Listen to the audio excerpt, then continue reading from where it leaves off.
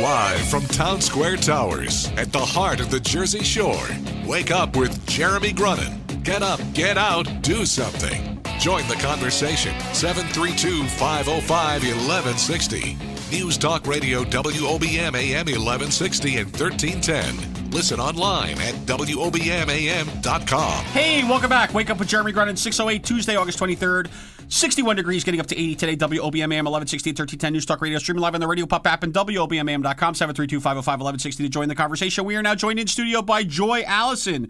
She's a personal trainer, nutritionist, weight management consultant at Balanced Life Weight Loss Institute in beautiful, sunny, well, not yet because it's probably still dark out, Eatontown, New Jersey. Good morning. How are you? Hi, Jeremy. How are you? I am fantastic. Thanks for coming in.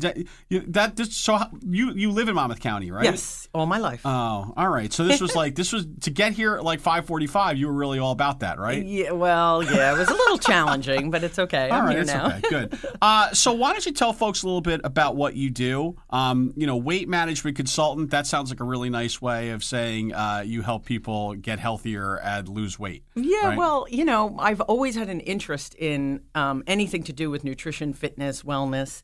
It kind of evolved over the years, and what I found was there were so many people that feel like they should know, they should be able to do it on their own, they should be able to lose weight on their own, and they can't. And so, my goal and my aspiration is really just to help people do what they want to do and give them the support and the accountability and all that, so that they can. Right. Achieve that in their life. So has this been what you've done all your life? Have you always been about weight loss and nutrition, et cetera? Is that's what you went to school for, the whole nine? I started out in fitness. Okay. I worked for the YMCA for many years. I was the physical fitness director, and so the nutrition and weight loss piece of it kind of evolved out of that. And I just found that when I was doing fitness, I was getting a lot of questions about what should I eat, how can I lose these extra pounds, so right. It kind of evolved out of that, and I found that there's a huge need for it. It's more challenging than I thought it would be, sure. But there's a huge need, and it's really all about the support and the accountability. Well, so you bring up a good point also, because I think a lot of folks who do personal training. Mm-hmm. Right, and who work with someone who helps them get into shape, quote unquote, they think that their personal trainer also is a nutritionist. Right. And they're not. Right. And a lot of those guys and girls, they live on raw meat and hot sauce and, and their own hydration systems. Right. But so what's involved in that? What's the difference when you're a nutritionist and you actually understand the whole thing, as opposed to just the armchair quarterback who says you need to eat less fat? It's a lot about sorting out the information that's out there. There's so much conflicting information and so much, there's this program and that program and this plan and that plan. And I feel like my job is to educate my clients on how to eat normally, right, and how to eat to make them happy and fit their lifestyle, right, and not like, I'm on this diet, and so eventually I'm going to be off this diet right, and back to my old habits. So it's really about the education piece of it and teaching people how to eat to live their life and right, how to enjoy their food. So you're saying that doing a 30-day cleanse and then, going on to these shakes for 2 weeks, and then you can eat normally for 2 weeks and gorge yourself, and then go back on the shake, and then do a quarterly cleanse and whatever. Like that's okay, right? That's the same kind of thing? Well, no.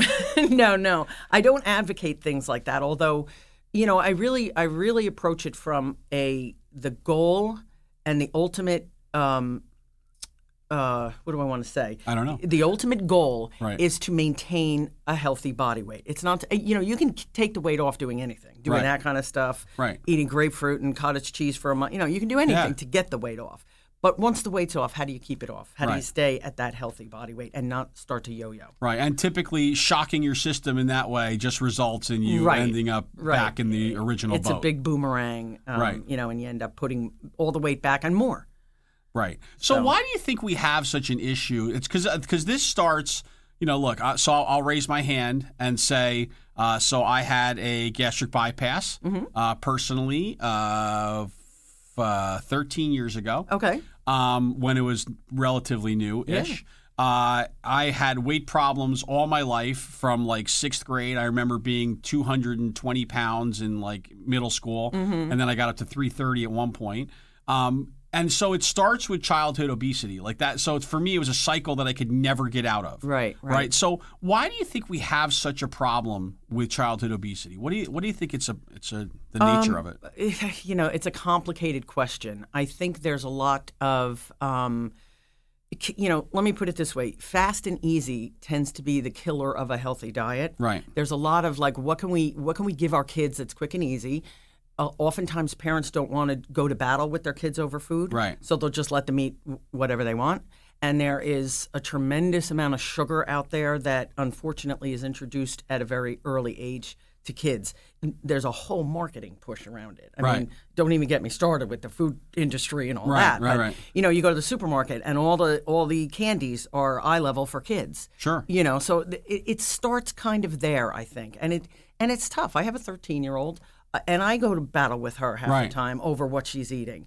And you want your kids to have fun and enjoy and go to the parties and have the cakes, but it just can't become, all my kids eat are chicken fingers and French fries. Right.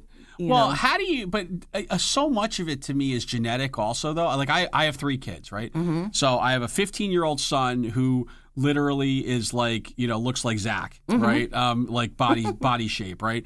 I have a 13-year-old daughter who is, tall and pretty lean, right? And an 11-year-old who struggles, okay, right? And frankly, the 11-year-old girl, and so.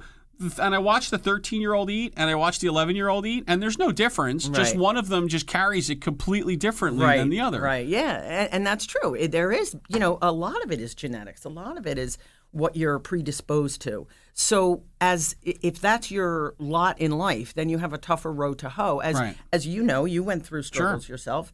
You have a tougher road to hoe than somebody else does. But it's not insurmountable. You just are, some kids are going to be able to eat what they want, and some kids aren't.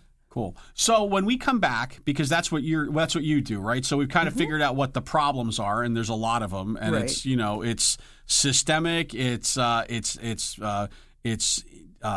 have a business problem. We have a business model problem. We have a finance problem because cheap food is usually not good food. Right. So now we get to the part where we say, well, what do we do? So like, what does a program look like? What do you typically recommend? So when we come back, we'll talk a little bit about that. Is that okay? Perfect. Joy Allison, she's a PT, personal trainer, nutritionist, weight management consultant. You name it, she can help you. Wake Up with Jeremy Grunin, back after this. Hey, welcome back. Wake Up with Jeremy Grunin. We're here with Joy Allison. We are talking about nutrition. We're talking about weight management. So tell me how you kind of go about this. So let's say I come to you, and let's say hypothetically let's pretend. Let's pretend I'm a middle-aged guy, and maybe I'm like 20, 25 pounds, I'd like to lose. What do we do? How do we figure out where we go from there? Okay, well, the first step if you come into Balanced Life Weight Loss is you're going to fill out about a 6-page questionnaire asking a bunch of health history questions and, where you're at right now, what your current eating habits look like, what your fitness level looks like, all that kind of stuff. Right. If you're on any medications, et cetera. And then we sit down and we have a consultation. The consultation is with me, and I really get into a lot of your history, your behaviors, how you kind of got to where you are. I'll ask you to walk me through a typical day food-wise for you, what you eat, what that looks like. And then I'll set up a program, and our programs are always 3-pronged. So it's nutrition analysis and coaching. It's private fitness training with a fitness assessment, and it is behavior modification. So all 3 of those come together to create the program. Depending on how much weight you have to lose, some people are with me for a year or more. Other people are with me for 12 weeks. Right. And depending on how effectively you incorporate the stuff I tell you to do, that determines oftentimes how quickly you'll get the weight off and then keep the weight off. So do you become like the lifeline too, like the phone a friend? If I'm like, oh my God, all my friends are off to, or they're all going to Coors to get ice cream. What do I do? Yeah, exactly. I've had clients text me and say, I'm out at a Mexican restaurant. What can I eat? What should I pick? That kind of stuff. And that's fine. It's about learning how to do it. I want to set my clients free. You Right. know what I mean? Like, I don't want to Right. be in your life the rest of your life. Right. But there is a time that I am there for them like that, and that's fine.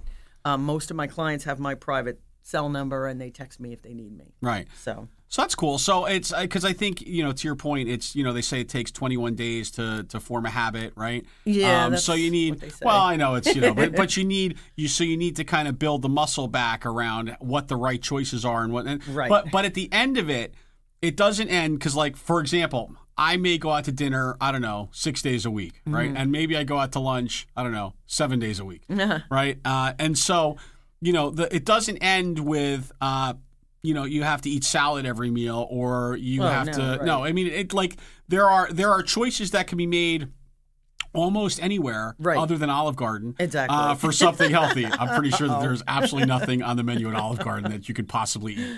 Well, there's always adjustments that can be made. But what I try to do, what I try to teach my clients mostly in terms of the food that they're eating is how to balance how to keep the blood sugar even all the time. So bringing the right amount of protein in, the right amount of carbohydrate.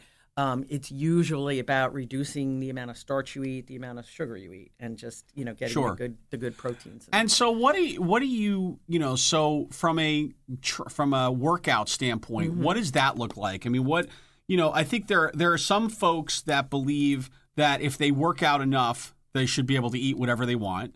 And then there are some folks that believe if they don't work out, but they eat like a bird, so they think that's going to be okay. Right. So what's the answer? Well, the answer is, number one, working out is, especially, I say this to my women clients all the time because women have a tendency to do a lot of cardio oftentimes and not a lot of strength. And strength, the muscle integrity that you have is what drives your metabolism. So I tell my women clients, especially women going into menopause, you have to do strength training. You have to build muscle on your body, or at the very least, maintain the muscle that you have. This is what's going to allow you to maintain a healthy body weight when you get there. If you're just dieting, so to speak, and you're not doing any strength training, or and I'm talking about minimal, 20 minutes, 2 or 3 times. And you're not talking about lifting huge amounts of weight. You're just talking about repetition. Exactly, and so that's essential. You can't, but you can't exercise away a poor diet either. It can't be the other way around. Right. So it's got to be somewhere in the middle. Then. Yes. Yeah. Exactly. So that makes it hard. See, we're looking for all the answers, but they're just not there. It actually takes like someone like you to make sure that we have the right balance, right? Well, that's the thing. Yeah, that's what I find people need most of all is everybody. Like I said in the beginning, everybody thinks they should be able to do it on their own. And, oftentimes it's, and I'll use this scenario. I'm not trying to bash anybody here, but I'll have women come in and they'll listen to we'll talk, we'll do the consultation, and they'll say, I'm going to go home and talk to my husband. And then they call me back and they say, my husband doesn't want me to do it. He thinks I should just exercise. And I'm like, really? I mean, that happens a lot. Really? Yeah. Yeah. Because there's the people out there that are just like, oh, just do it on your own. Just exercise. Guess what? It doesn't work. Right. If people could do it on their own, they would have done it already. Well, and let's be fair. And having you having done this for some time now, how many people end up getting hurt when they're trying to exercise on their own? Right. And because they don't even know how to exercise appropriately. Right. The dumbest thing. I mean, even just even doing a simple curl. With a very low weight, they either use too much weight, they have bad form, they do something, they end up getting hurt and sending themselves back. Right, and then they're like, "Oh, forget it, I'm not doing this anymore." Right. And it doesn't have to be that way. It's something that can be taught, and once you know it, you have it. But oftentimes, it's a lifestyle and a habit that needs to be created. Cool. So when we come back with Joy Allison, we are going to give you your magic wand. Your pixie dust, your fairy dust, your ability to make a difference in the world. Well, not like you're not doing that anyway, but let's just give you the easy way out. Right? Because that's what you're all about, right? The easy way out, especially when it comes to weight management. Wake up with Jeremy Grunin, listen up to the news, and then we'll be back right after this.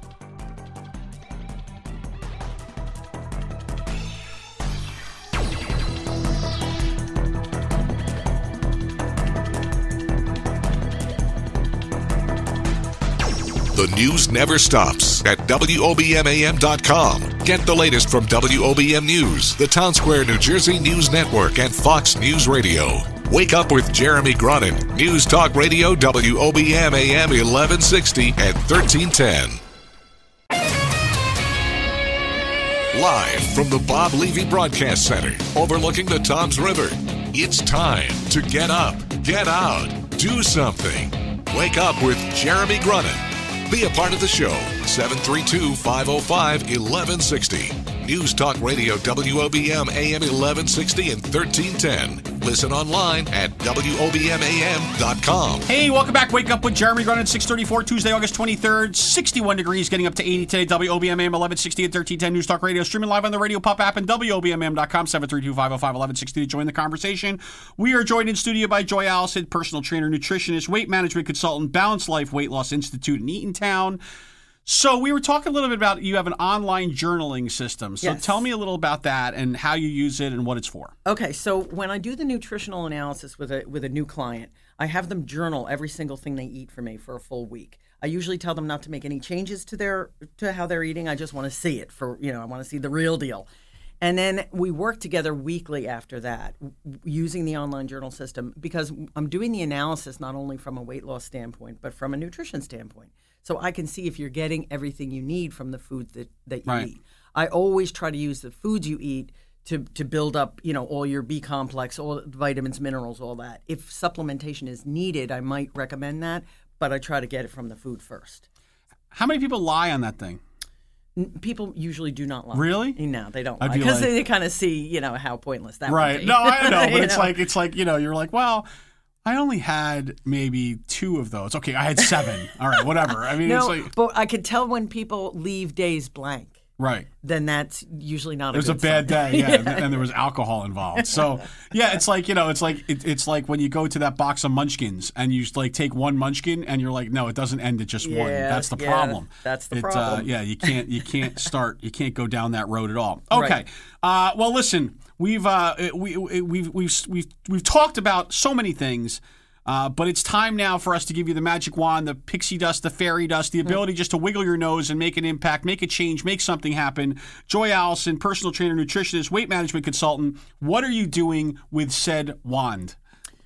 With said wand, I want to impress upon people that if they've tried more than twice to lose the same weight, or they're steadily gaining and they can't make the difference themselves, to reach out and get the help that they need. Because the majority of people that are struggling cannot do it on their own. If it's been years and you're still struggling with the same weight, just get the help you need. That's what we're here for. And it can make such a huge impact and a huge difference on your life.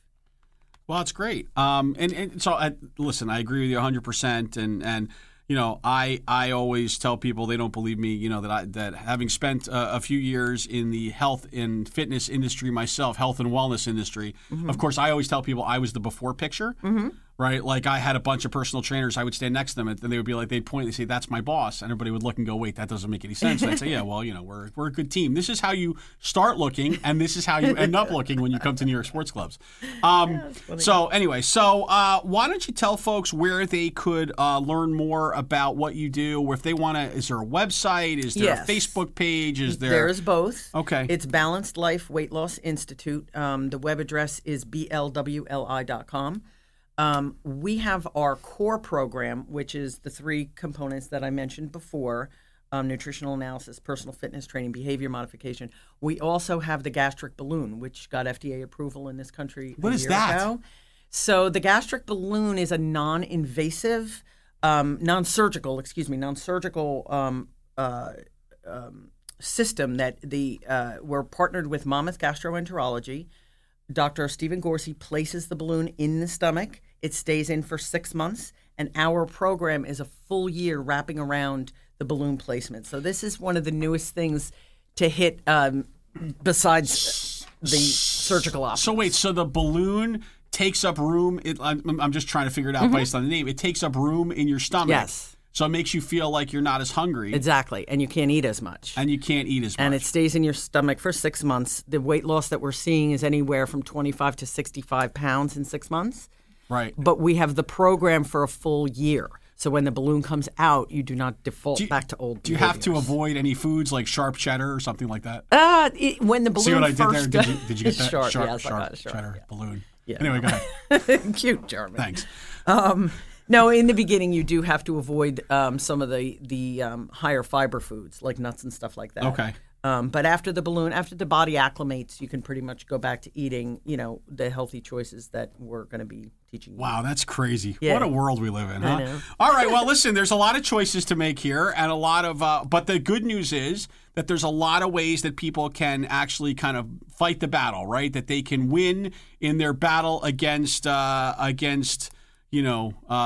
increasing weight and decreasing fitness. Right. Right? And you can help them in that battle. I can absolutely help them in that battle. And people will oftentimes make it a money issue, and it's not a money issue. It's a health concern, and you gotta put yourself first. Well, and don't forget, right? The classic answer always is if you don't want to spend the money now, you're going to spend the money later. That's right. On health care. That's on, right. On rehabbing whatever injuries you're getting, on all the things that you're going to have to do because you've let yourself get run down and you've hurt yourself or worse. That's right. So the money it's money well spent on the front end, right? That's right. My parting comment to clients that I interview oftentimes is, a year from now, you'll wish you had started today.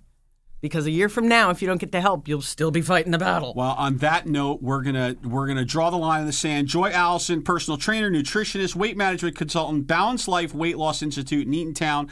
Thank you so much for joining us early this morning. Thank you, Jeremy. I appreciate it. Cool. More Wake Up with Jeremy Grunin back after this.